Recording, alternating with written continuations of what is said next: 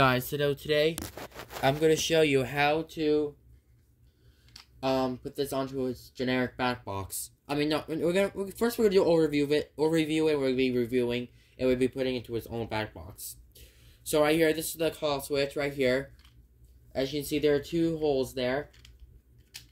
Let me take these out. So right here, this is the call switch itself, as you can see.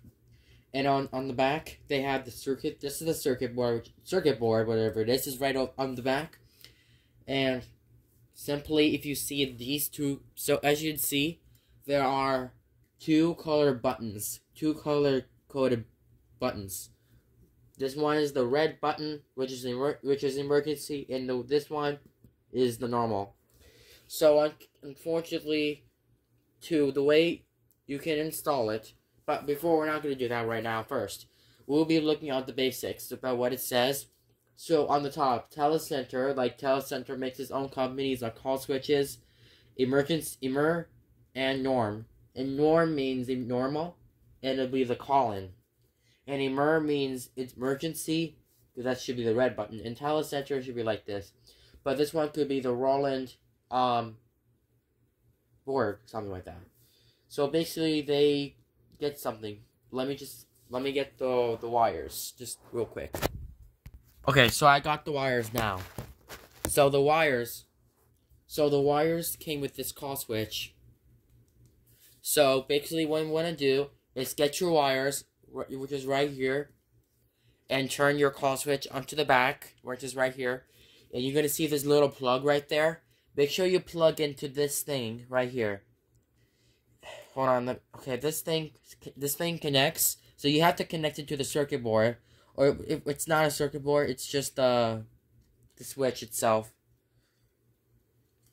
And now your wires are in.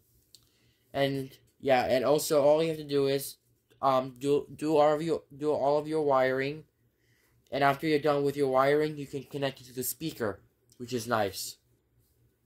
They have these at my school, so yeah. So that's this one. Okay, guys. Now I'm going to show you how to install the switch, and actually you have to install this unit on the wall. So basically, they have to do is that means they have the back box on the wall. They're like the back box meaning one of these, which is the Home Depot threaded back box, and this thing here fits right onto it. Or if it's just flush mounted, it could be the back box right into the wall. So let's say this one is just the back box. So you have the wall right here with your wires coming through. And take your wires, get your metal plate, and put this thing, and get your thing, and snap on right here. Now your device is in. And now get your two screws that they give you and put them on there. Put them on the board. Like, this is going to be simple.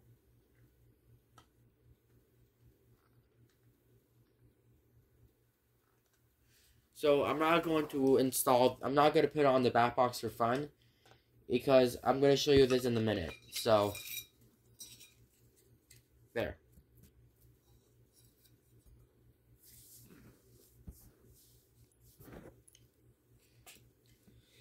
So right here, I have this thing right here. So basically, in the normal call-in, student or teacher needs to reach the front office, you press that normal button, and it would tell you that the office has been called. And the other one is emergency. Between these two buttons is the emergency button, and you need to press the emergency button right here. And then it would tell you that the emergency button has been pressed. So this one is a really nice device, I tell you that. So the simply want to do with this thing is just like all you have to do is install this and put it on the wall. Once again, so all you have to do with this one is you have to go to the device. I'm going to show you now. And it's simply place the screws right into these two holes right there. You'll see it. Place them here. Like, this thing should not be in the back box. So this one should be flush mounted. This is basically nice. Basically what you didn't know. But for now, for that, just for fun, we'll go ahead and put this into the back box and see how it looks like. Once again, take your back box, which is right here, and number 2, get your device, snap on right here, and number 3, screw in the screws. That's just like I just said to you earlier.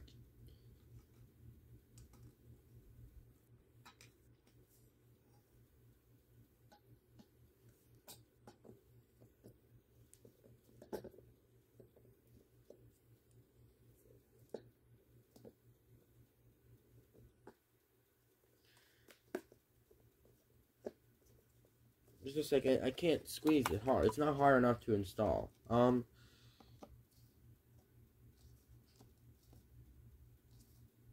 That's why you need to use a different back box or something like that. But this is too hard to wire. This is too hard to install. Just like I tell you that. So get rid of this back box. We don't need it. Let me find a different one and see what happens. Okay, so I have something really special for you. Is it going to be a surprise? Dun dun dun dun! You see? Look. I made this thing into the Gentex fire alarm and call switch combo. You like it? Well, this is really nice, I believe. I can tell you that. Right here we have this call switch right here to the fire alarm, but I didn't wire it up, you can see. Wow. But the Gentex Commander 3 needs to be sideways, not normal-ish. But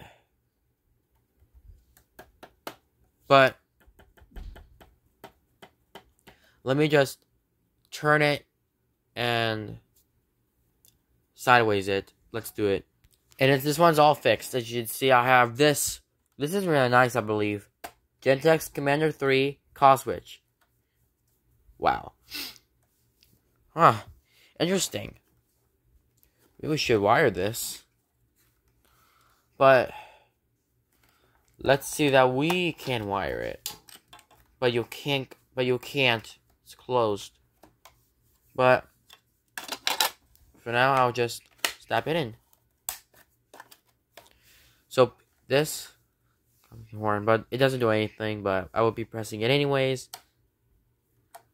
There it is. See? All it works was the call switch and the Gentex Commander 3. And yeah, I think that'll be it of this video probably. Please rate, comment, and subscribe. Oh, and one more thing to put this up. And have a great day.